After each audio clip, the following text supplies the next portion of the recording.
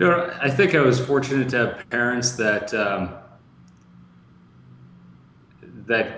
expected a lot of me, in terms of the results, and expected me to contribute to the family. And it is funny because you think about your own kids, and I always joke that for me, for my family, it wasn't child labor because we were the kids, but my brother and sister, we all worked and contributed to the business. So I took I like to work, and I love seeing.